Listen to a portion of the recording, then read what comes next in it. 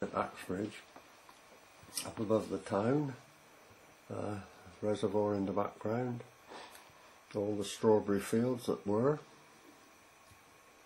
and I suppose this would be back in about 1950, about 1951, 52, 52, yeah, that would be about it.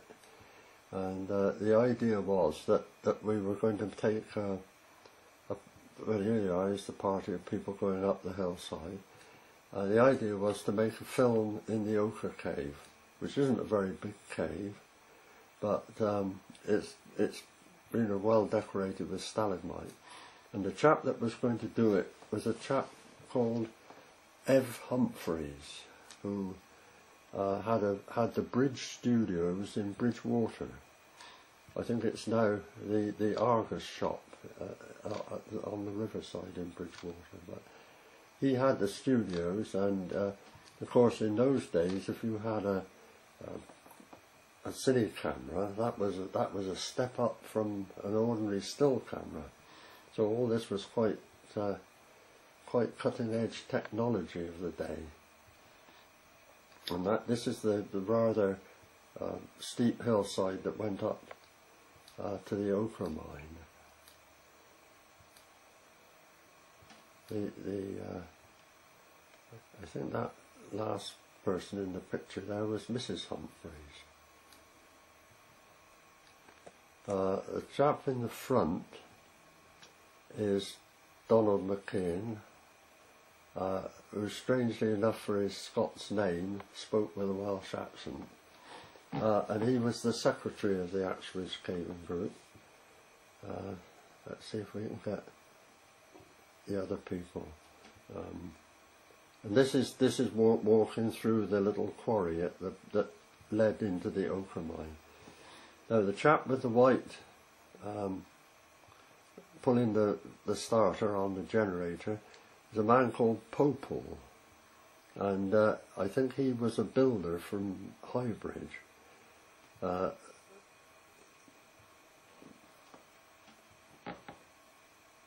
chap, and there's the chap now pulling the starter is who? Can't really see. Now the chap that's pulling the starter now, his name was Ham. And there's the that's Mr. Ham.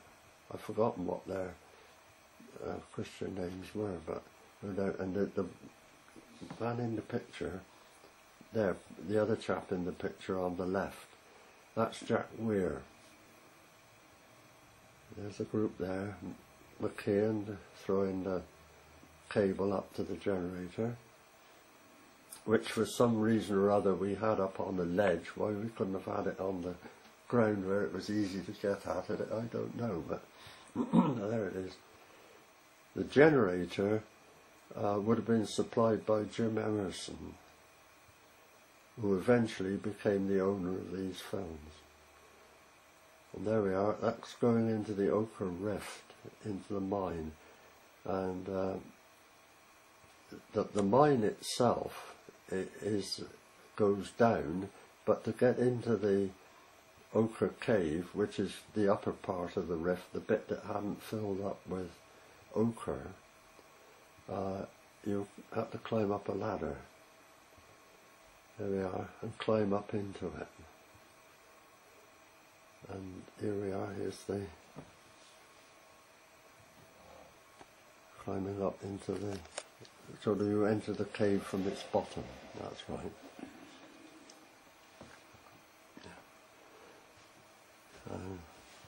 There we are, this is the main part of the rift, just as you come up over the ladder. That's Jack Weir, and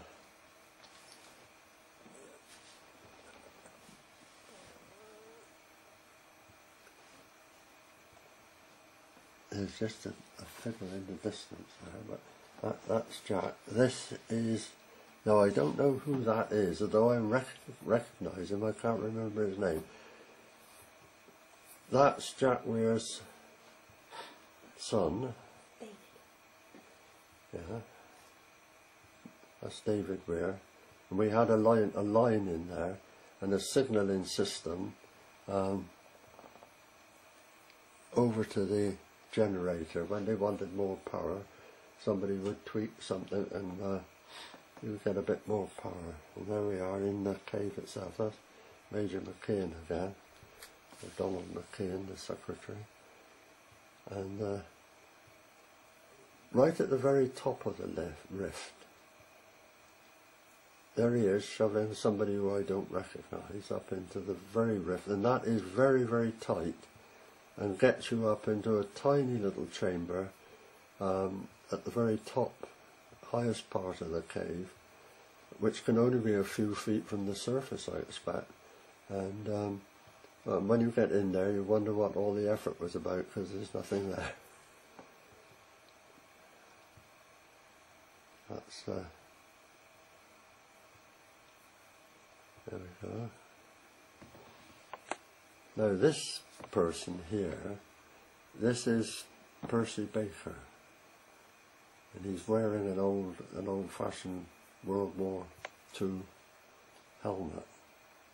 But that's Percy, and who he's pulling out, if I can see the face. No, I don't recognise him. But the cave itself is very well decorated with lots of very small cave, but it's got lots of very nice stalagmites in it.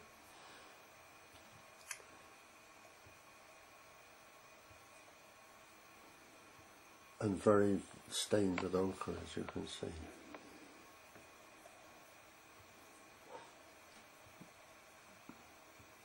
Of course, nowadays you just nip in there with a, no, I don't know who that is, you just nip in there with a little camera and film all this quite nicely, but back in the 1950s this was quite an effort to get the stuff up together and to get it all organised. And another part of the cave, there was a water rift. Lots of very nice stalagmites, and a rift where it filled up with water. I think we might see that in a minute. Of course, I think they dwelt quite a lot on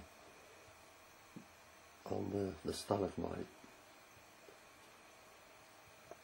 I expect to explore the whole cave wouldn't take me more than about a quarter of an hour, but because it was easy access, we could get the stuff in there. Here we are, all congratulating ourselves.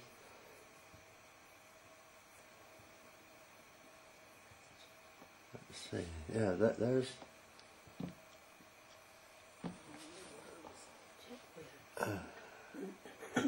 I can't remember the names or quite recognise all of the people, but that's Donald McKean there. Now that is Ev Humphreys himself. That was the photographer.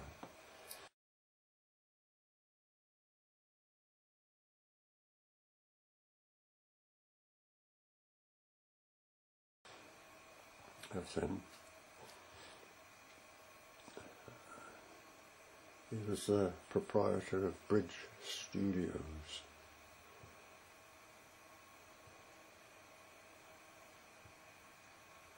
Yeah.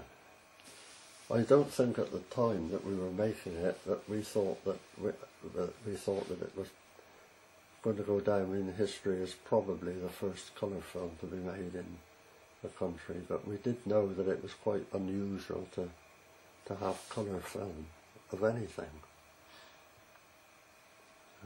Who's this other little figure there?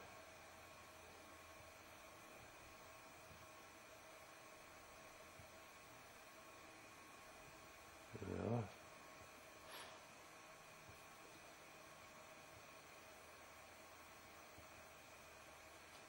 Yes.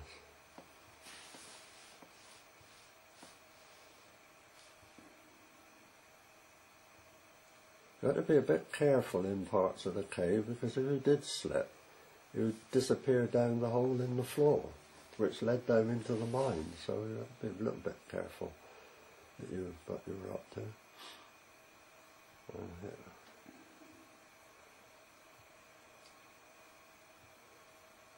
I think that the main object of the exercise really was to try and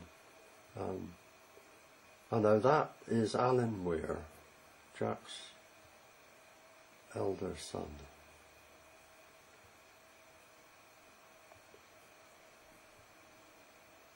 There were all little sort of windows in the rift where the stalagmite had formed, and left little holes into the next part of the rift, so you couldn't really see, crawl through, but you could see through.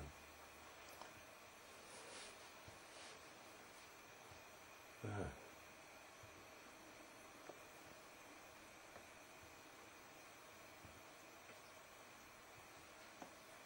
All great excitement.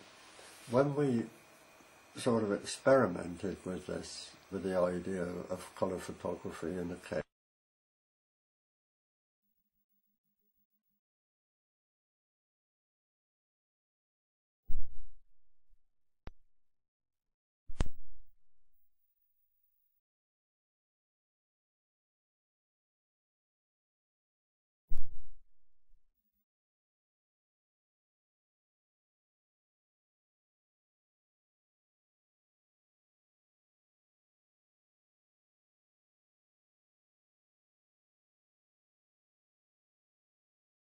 this is the hillside at Axbridge, up above the town, reservoir in the background, all the strawberry fields that were, and I suppose this would be back in about 1950, about 1951, 52, I think 52, yeah, that would be about it. And the idea was that we were going to take well, here you are, is the party of people going up the hillside. The idea was to make a film in the Ochre Cave, which isn't a very big cave, but it's well decorated with stalagmite. And the chap that was going to do it was a chap called Ev Humphreys, who had the Bridge Studios in Bridgewater. I think it's now the Argus shop on the riverside in Bridgewater. But he had the studios, and of course in those days, if you had a cine camera, that was a step up from an ordinary still camera. So all this was quite cutting edge technology of the day. And this is the rather steep hillside that went up to the ochre mine. I think that last person in the picture there was Mrs. Humphreys. The chap in the front is Donald McCain, who, strangely enough for his Scots name, spoke with a Welsh accent. And he was the secretary of the Axbridge Cavern group. Let's see if we can get the other people. And this is walking through the little quarry that led into the ochre mine. Now the chap with the white pulling the starter on the generator is a man called Popel, and I think he was a builder from Highbridge. The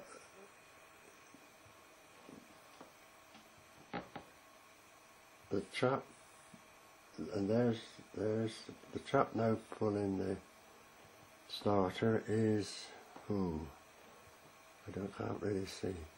Now the chap that's pulling the starter now, his name was Ham.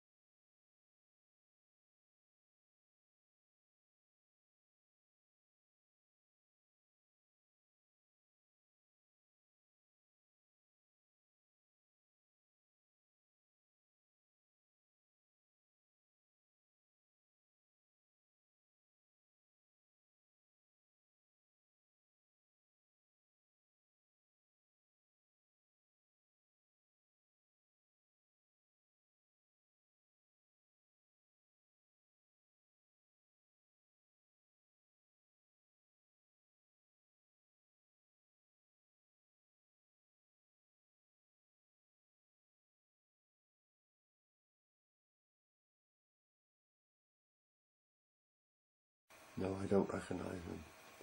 But the cave itself is very well decorated with lots of, very small cave, but it's got lots of very nice stalagmites in it.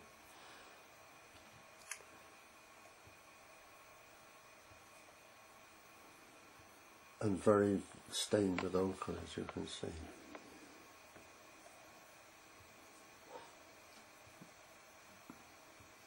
Of course, nowadays you just nip in there with a, no, I don't know who that is, you just nip in there with a little camera and film all this quite nicely, but back in the 1950s this was quite an effort to get the stuff up together and to get it all organised. And another part of the cave there was a water rift. Lots of very nice stalagmites and a rift where it filled up with water. I think we might see that in a minute. Of course, I think they dwelt quite a lot on the stalagmite. I expect to explore the whole cave wouldn't take me more than about a quarter of an hour, but because it was easy access, we could get the stuff in there. Here we are, all congratulating ourselves.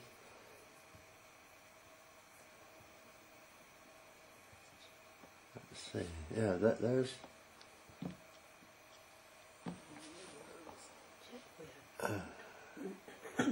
I can't remember the names or quite recognise all of the people, but that's Donald McKeon there. Now that is F. Humphreys himself. That was the photographer. That's him. He was the proprietor of Bridge Studios.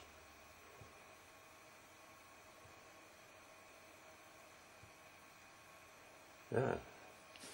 I don't think at the time that we were making it that we thought that it was going to go down in history as probably the first colour film to be made in the country, but we did know that it was quite unusual to have colour film of anything. Who's this other little figure there?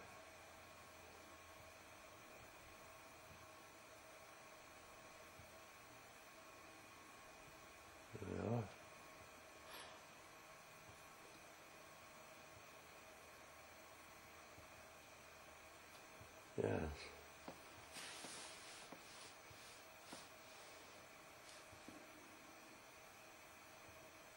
You have to be a bit careful in parts of the cave, because if you did slip, you would disappear down the hole in the floor, which led down into the mine, so you have to be a little bit careful that what you were up to. Yeah.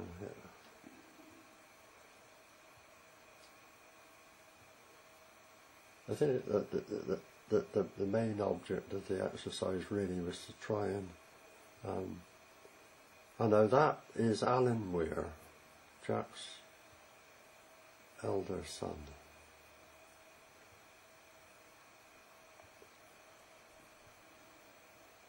There were all little sort of windows in the rift where the stalagmite had formed, and left little holes into the next part of the rift, so you couldn't really crawl through, but you could see through.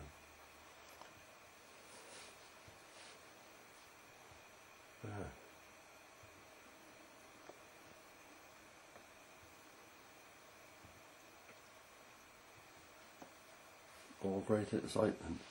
When we sort of experimented with this, with the idea of colour photography in the cave, F. Humphreys took a lot of still photographs to begin with, and they were lit. The lighting was provided by Jim Emerson, and we used just a carbon arc, 2 carbon rods, quite unshielded from anything, and just struck them together.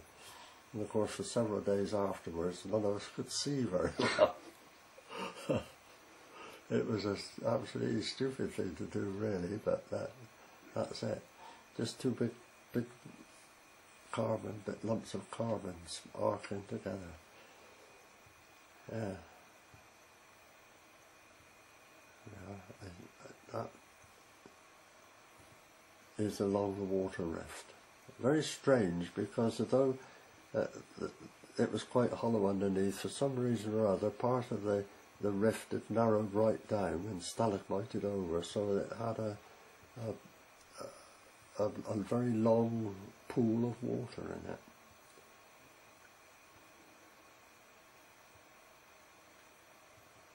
And what's happening here?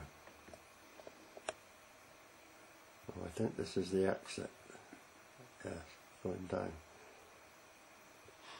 The ladder that we used to get up into the cave was really a piece of the old railway line that used to serve the little narrow gauge railway that they used to use in the mine. They didn't have engines or anything to push it along. They just had it was just push the trucks along by hand out through the entrance, which are there going now. There's the entrance to the cave and mine. Probably one of the most impressive cave entrances on Mendip, I should think, that, leading into a tiny little cave. And the railway track used to run in. Now this is the end bit here, where everybody congratulates themselves on a wonderful job, and it does eventually. That's Mrs. Humphreys there, and it does end up, but they try and make a little sort of scheme, carbide lamps versus electric lamps, sort of a little pantomime. It's the electric lamp there, and the carbide lamp.